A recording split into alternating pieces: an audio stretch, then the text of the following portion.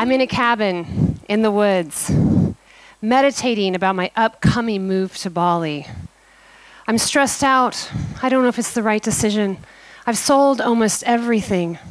And I say to myself, Colleen, how bad can it be? I stop myself. How bad can it be? You're moving to Bali. How good can it get? I jump up and on a big piece of paper I write, how good can it get? Underneath that heading, I started to write down things that would mean that my life was getting good.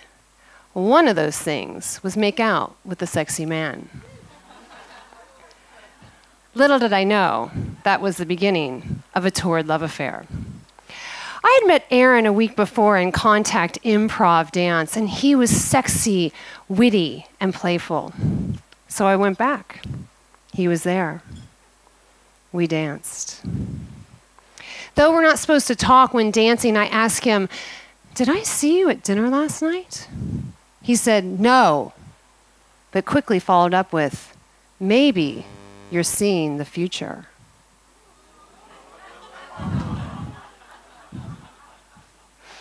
At that moment, Aaron gave me a gift. He put a ball in the game. Now, usually, because I'm not enough, I would not pick that ball up. But I had a choice to make. Was I going to continue being small and know myself as not enough, or was I going to be playful, sexy, and free? I chose the latter. Well, people do say I'm extremely intuitive. After dance, Aaron asked me, well, when do you want to go on a date? I said, well, it should be soon, because I'm leaving town in 3 days and the country in 3 weeks. That's one of the guidelines of a torrid love affair. Someone should be leaving soon. So he said, how about tonight? I said, fantastic. He told me a location to meet him in the restaurant, and we meet up. And I think to myself, oh God, now we have to have a conversation. I don't want to talk about the stress I'm under or what we do for work or our past relationships. I want to keep it sexy and fun and stay in the present moment. Another beautiful guideline of a torrid love affair. So I think, what's going to make him feel good? I ask him, so, what are you passionate about? What turns you on? We start bantering back and forth, and the conversation gets very sexy. He finally leans into me and says, you just want to fuck, don't you? Now, I heard him loud and clear, but what came out of my mouth was, what? He got really shy and backed away.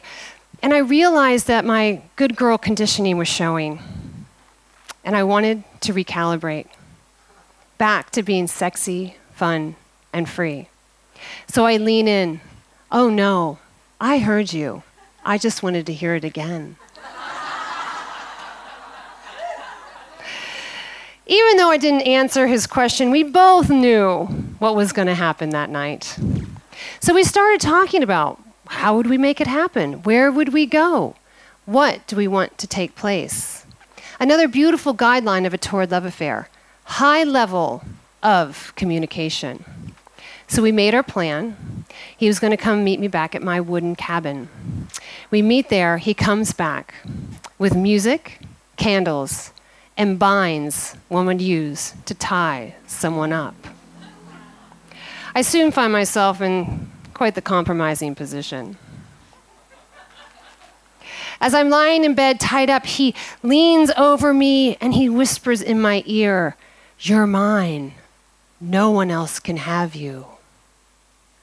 After the binds had been taken off and our session was done, I asked him, how did you learn about all this? He's like, actually, I've never done it before, but I've always wanted to do it.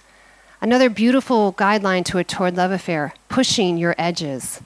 He tells me about a time where he saw a Batman being tied up by Catwoman when he was a young boy and how it made him feel. The next night, I dress up as Catwoman. And I dance for him. And it's so edgy and so real. And I feel crazy, but so alive. He laughs. And I jump on him. And I push my hand down on his chest, call him Batman, and tie him up. And say, this is no laughing matter. You're mine. No one else can have you. When Batman was untied, he turns to me and says, can I dance for you now? In awe, I'm like, yes. He gets up to dance. And I start to cry. Can it stay this innocent, this free, this playful? And again, I catch myself. And I say to myself, maybe it can.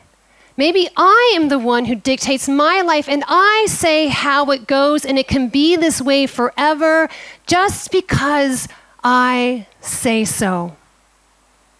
I start to laugh with delight. He jumps on top of me and I look at him like he's the most amazing man in the world. He says to me, has anyone ever barked into your pussy? You mean like a dog? Yeah. No. Oh, poor baby. As he goes down between my legs, the most masculine bark vibrations go up my body. And I think to myself, how good can it get?